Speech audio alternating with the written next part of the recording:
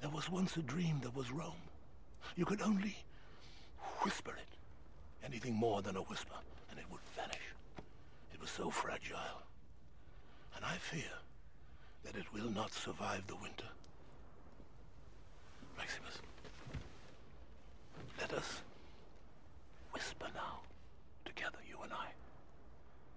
You have a son.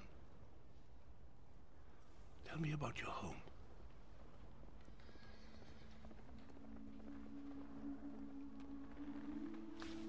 My house is in the hills above Tehillo.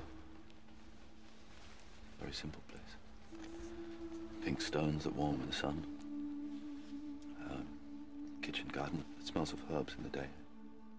Jasmine in the evening. Through the gate is a giant poplar.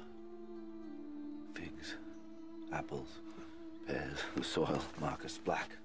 Black like my wife's hair. Grapes on the south slopes, olives on the north. Wild ponies playing in my house. They tease my son. He wants to be one of them. When was the last time you were home? 2 years, 264 days, and this morning. I envy you, Maximus. It was a good home. Worth fighting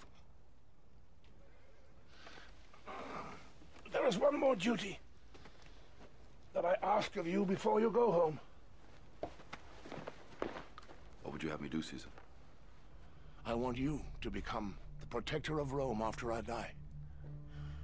I will empower you to one end alone, to give power back to the people of Rome and end the corruption that has crippled it.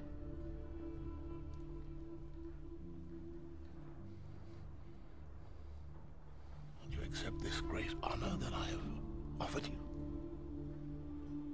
With all my heart, no. Maximus, that is why it must be you. But surely a prefect, a senator, somebody who knows the city, who understands her politics. But you have not been corrupted by her politics.